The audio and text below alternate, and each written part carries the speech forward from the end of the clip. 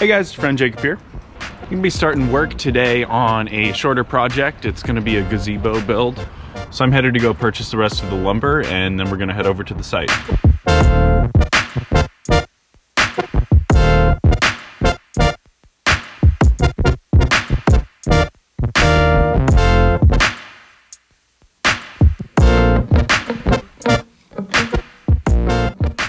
Alright guys, I'm here today checking out another job. This is going to be a big pergola. I'm calling it a gazebo because usually a pergola connects to a house, but the client's calling it a pergola. There is a design for it already. There's some really cool steel brackets that we're using.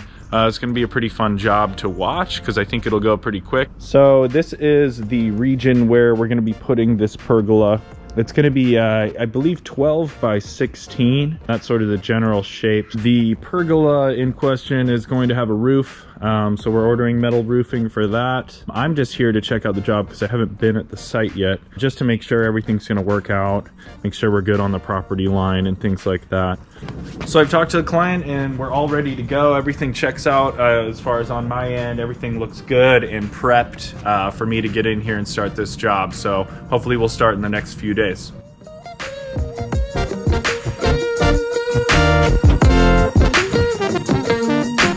So I was able to come last night and drop off my trailer. Got it set up here. It was real dark and rainy, kind of sucked. But I'm all set up here now.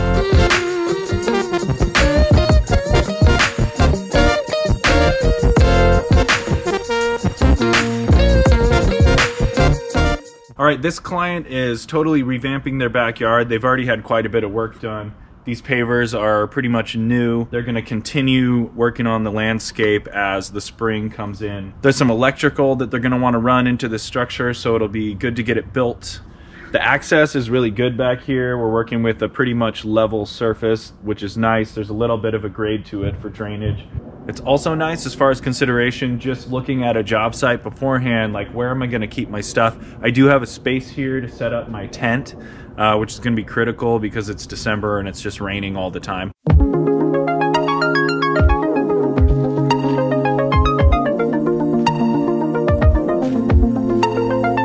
Okay, so I just checked my layout on where my post bases go. Everything is square here, so I can kind of run off specific corners of these pavers and just work off of that as my layout. That actually comes in handy because I'm gonna have to remove some of these pavers, dig my hole, and then actually cut a piece of one of these pavers out for the post base to fit down into.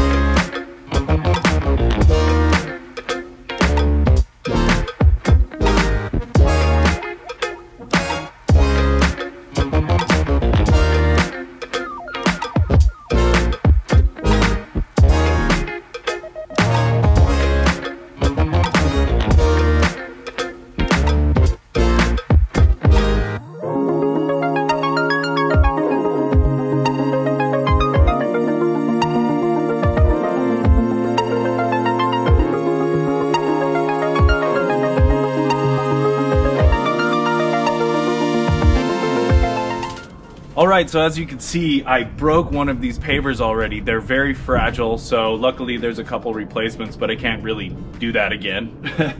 These footings aren't really serving the normal purpose that you would have for like a deck or something like that, so they're not quite as big. They're really just to keep the base of this post from moving. They're basically just going to serve as a fastening surface for our post bases. It's essentially just going to give us that main concealed look that we're going for, where the post just disappears right into the pavers. We're then coming in with the steel post bases and fastening them down with Titan HT anchor bolts.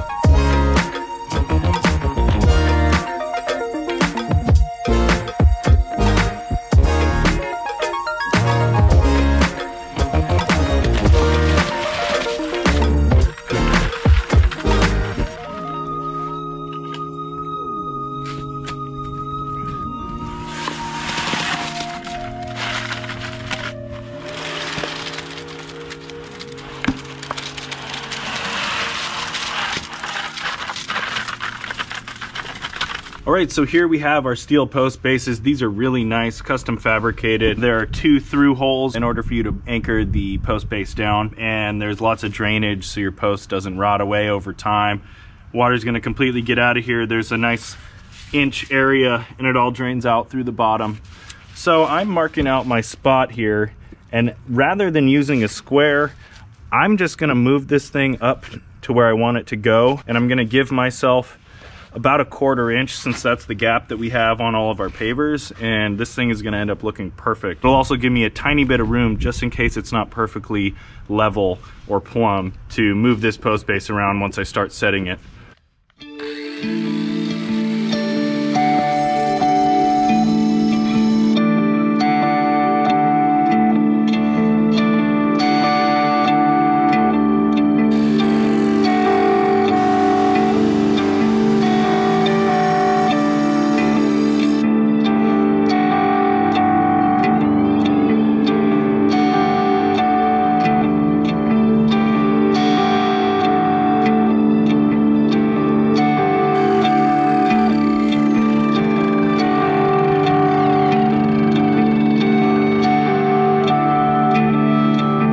Alright, so since it's so fragile, I'm going to place the piece that I just cut down first. This is firmed up for about 45 minutes. I don't really need to touch it or do anything to it. It's going to shrink and sink a little bit over time. It's already a little bit lower than the grade, so I can start setting these things and not worry about disturbing this area too much.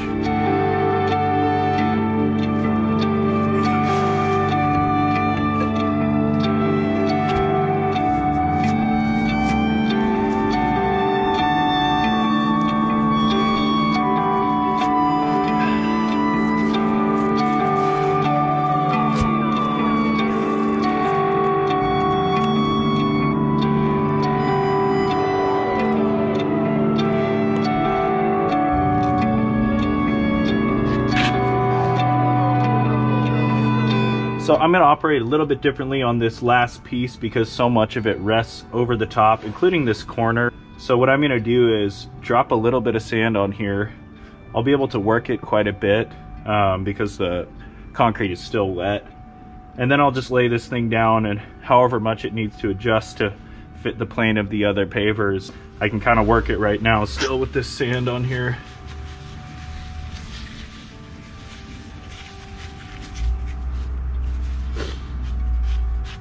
Trying to just put it on where the concrete is, because everywhere else I've kept essentially at the same level. This is going to be kind of my area that I'm reworking.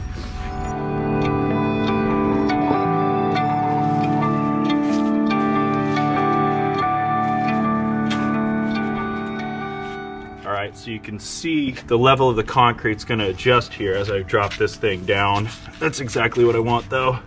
Then it'll sit nice and tight on there. This concrete's actually going to firm up this paver and these as well a bunch. Square this up a little bit. Right there. Nice, that looks good.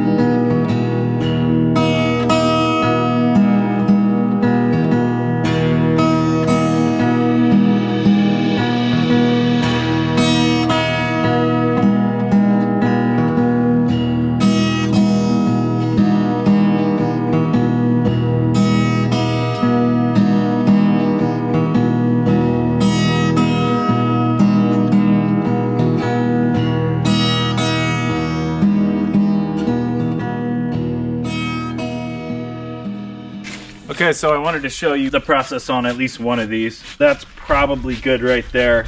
What I've been doing is coming back in with some of the gravel around the edges and using that as basically a counterweight to raise the level. That way I have a lot more control rather than pouring in. I can kind of fill in on the sides and it brings up the height of that concrete right to the perfect amount. I'll show you. All right, so here's my gravel. I'm gonna come in here right on the edges and put it just onto the concrete. I don't want to get it onto the sand because I'm still maintaining that level that that paver was sitting on. So I don't want to, you know, make this any higher than it was. Definitely want to steer clear of where my bolts are going to be going. Once you get a nice line like this, pretty even line, just kind of work it down, and that's going to shift all of your concrete up. And this isn't weakening what I've done here with this footing. All right, I've now packed just about as much gravel as I want in here, and it's a little bit lower, probably 1/4 to a 1/2 inch lower than my existing plane of sand. So what I'm gonna do is come in and pack some loose sand on top of this, a little bit higher than the packed sand, and that will give me some room to shift this down, and it will also bring that concrete up just a little bit more as I put the weight of the paver back down on it.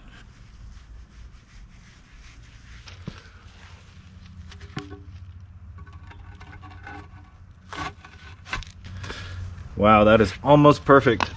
All right, now I'm gonna give it some weight. Okay, so I've gone through and cleaned up quite a bit here. Just wanted to show you kind of what the finished product's gonna look like. This is the first one that I poured today, and it's pretty cured.